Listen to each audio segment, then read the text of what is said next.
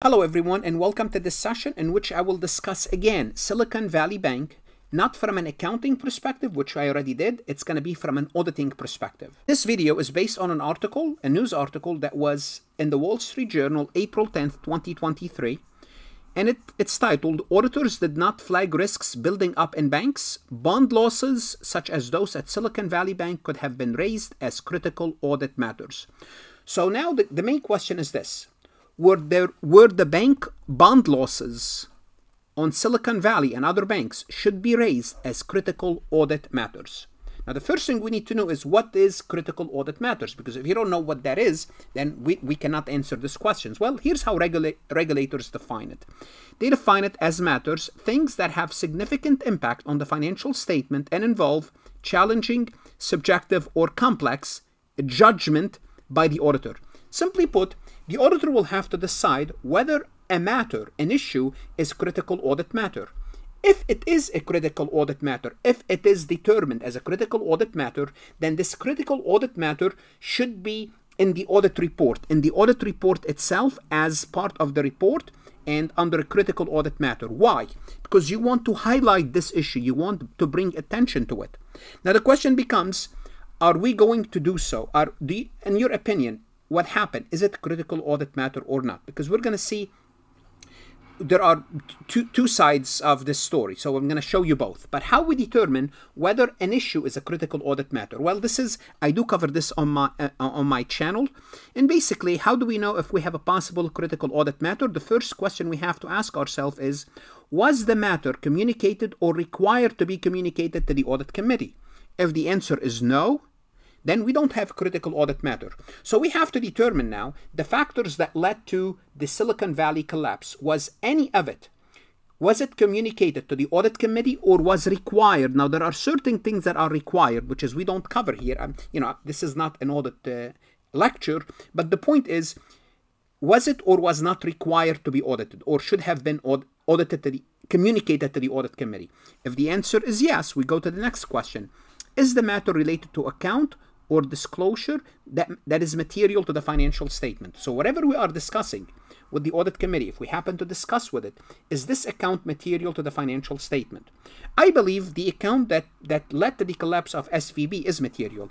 Matter of fact, any account that led to the collapse of a company after the fact is material, of course. Then, if the answer is yes, well, if the answer is no, we have no CAM. If the answer is yes, matter involved specially challenging, subjective, or complex audit judgment.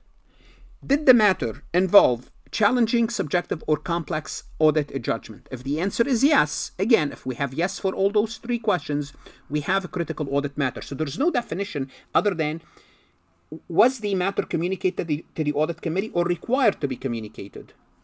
Is the amount, the account, and the disclosure material?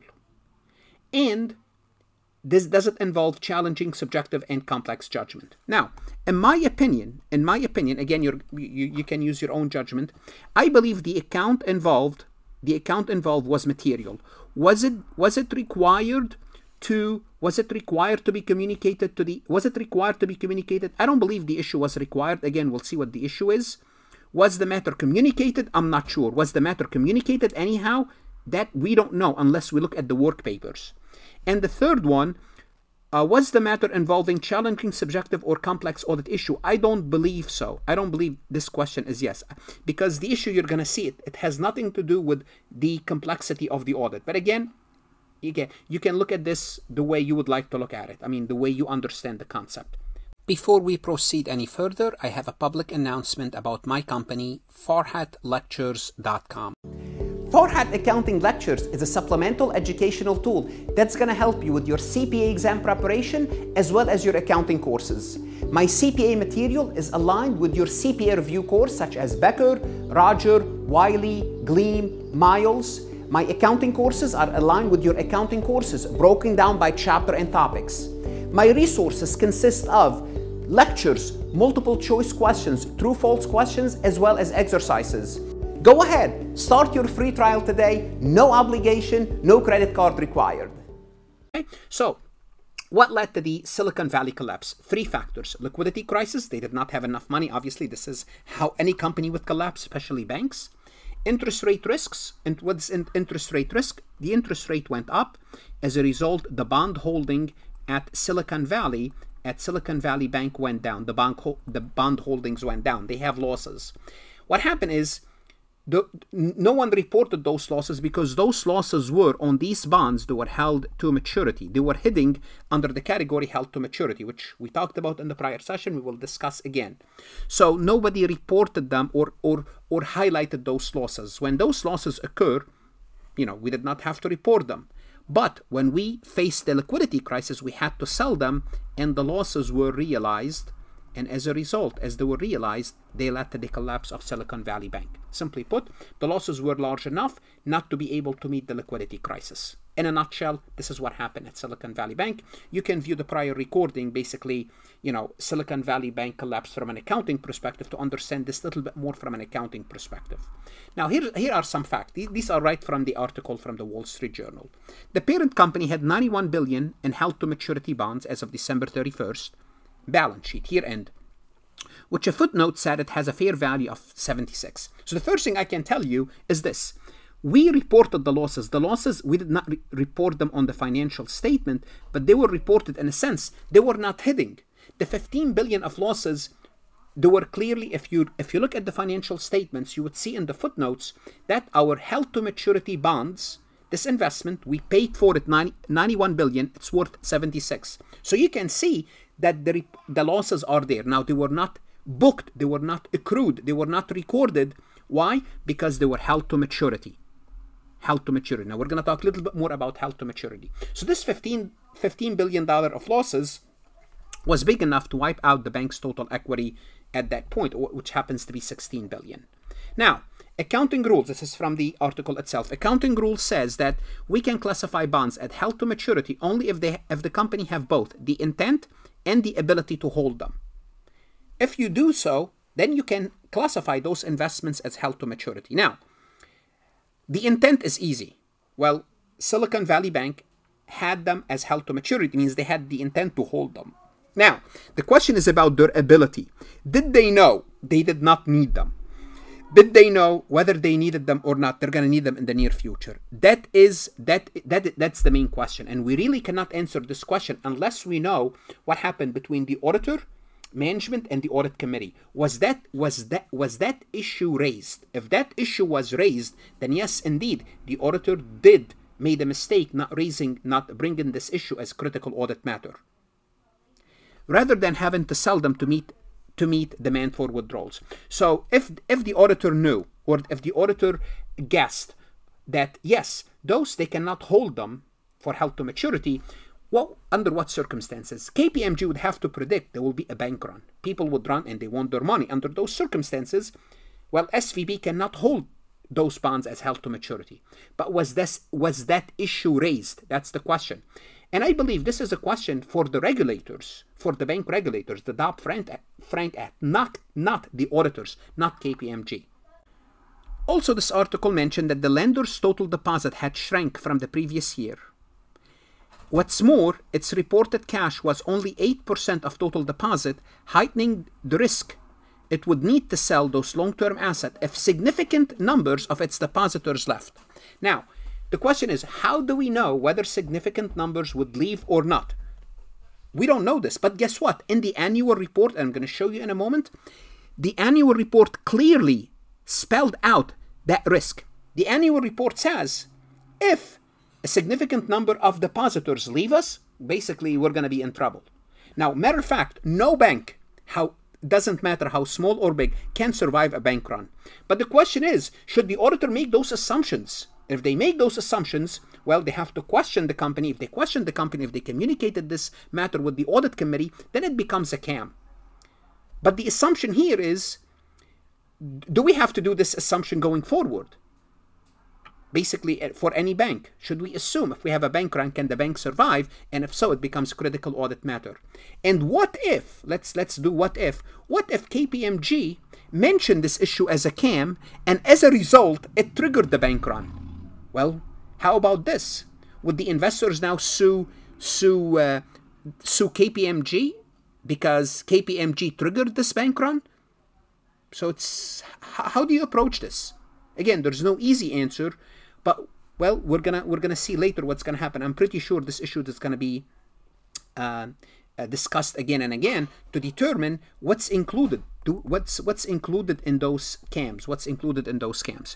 So notice here, this is page 32 in their annual report, and they say we have experienced significant balance sheet growth, which is deposit in 2020 through the first half of 2022, and they explain why they get those deposits. They were from client across all segments obtaining liquidity through liquidity events, IPOs, secondary offerings, SPACs, fundraising, venture capital investments, so on and so forth.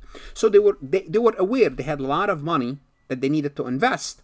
And they did invest it in HTM, and this is what I explained in the accounting part of SVB. The bank collapsed because they did not have enough cash. They invested everything in their held-to-maturity bonds. Notice, although clients have historically retained significant portion of their funds on their balance sheet, clients began to move more funds off the balance sheet in the second half of 2022. So what the Wall Street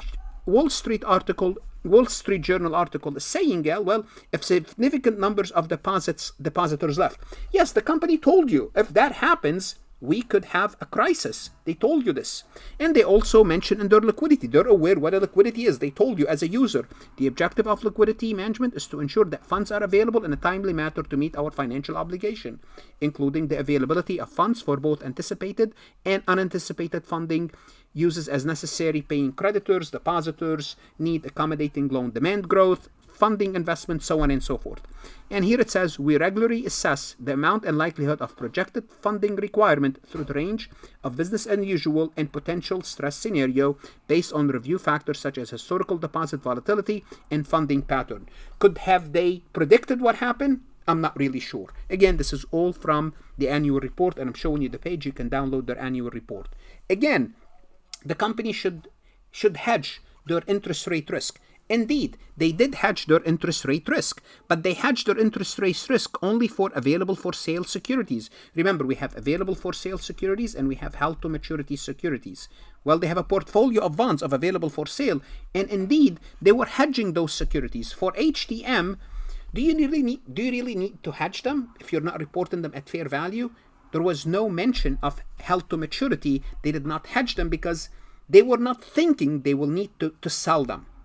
So the point is, if the bank did not think about this, now again, I'm not saying they did not think about it. I mean, again, management, they were mismanaging the bank. They did not properly invest their money. Why would they put everything in HTM? Were they trying to hide their losses? You know, many of their executives sell their stocks beforehand. But the question is, was that issue raised between the auditor and management? If the issue was raised, it definitely should be a CAM. If the issue was not raised because nobody thought about it, then I don't believe it's a CAM. Also, when we talk about interest rate risk management, yes, the annual report will tell you that, you know, they define what interest rate risk is, and they will tell you what needs to be done to manage this interest rate risk. Which what happened? Interest rate went up, their bond portfolio went down, their bond HTM, which is not a big deal unless you have to liquidate, which they had to. Now, let's look at some argument for and against CAM. Starting with Mark Bowman, who's a former chief auditor at the PCAOB, who had a leading role in designing the new measure. And the reason it's CAM is a new measure because it's fairly a new concept in the auditing report.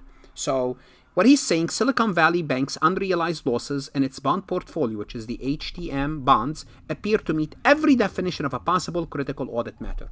He's saying it's definitely a critical audit matter because it meets every definition of it.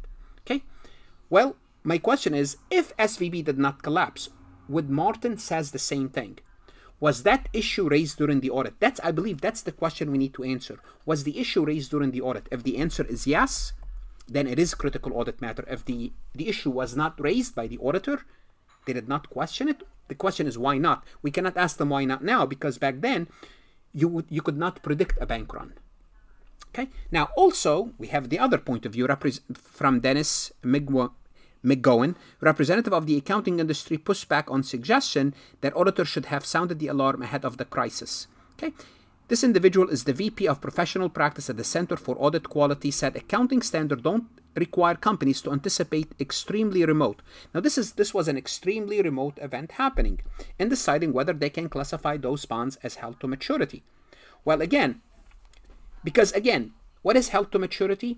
Intent and ability. Well, when they had the intent, they assumed they had the ability. Well, what happened is that wasn't the case because there was a bank run. The bank run was fueled by social media. Social media fueled the withdrawal from one bank. For example, auditors don't have a crystal ball to anticipate this kind of thing. Yes, if you're the auditor and I'm going to tell you, look, assume you had a bank run. Can the bank survive? Well, that's a different story. But you don't have a crystal ball, or you cannot anticipate extremely remote event, and based on that, you would write a CAM. But again, if the issue was raised, that's the key point, and this is what we have to. This is what's gonna, investigation will eventually tell us. If the issue was raised, then yes, KPMG did drop the ball. If the issue was not raised, not at all. Now, the Wall Street Journal looked at other 10 banks. Okay, auditors appear blind spot on the interplay of interest rate and liquidity risks isn't confined to Silicon Valley. Auditor for 9 other U.S. banks most exposed to bond losses also did not flag this as an issue as they sign off of the financial statement for 2022. What the Wall Street Journal is saying, banks of similar profile to Silicon Valley, the auditor did not raise this issue as a CAM because it's not a CAM unless you assume something happening, which is a bank run. If you assume it's a bank run, everything becomes a CAM, matter of fact. Okay. The journal reviewed the audit opinion for 10 small to mid-sized U.S. banks that last year reported the highest losses on held-to-maturity securities as a proportion of their shareholder equity. Based on the data from this company, Silicon Valley ranked second on this list. None of the auditor included a critical audit matter related to the bank treatment of the bonds. Again, why not? Because the issue was not raised. Because the first thing in a CAM is, was the issue raised? Was it discussed? Instead, 9 of the 10 reported a critical audit matter for estimated losses for loans and other bad debt. Yes, because that's the risk that brought down banks in the 2008 financial crisis. Indeed, they were looking for red flags, but held-to-maturity losses were not a reason.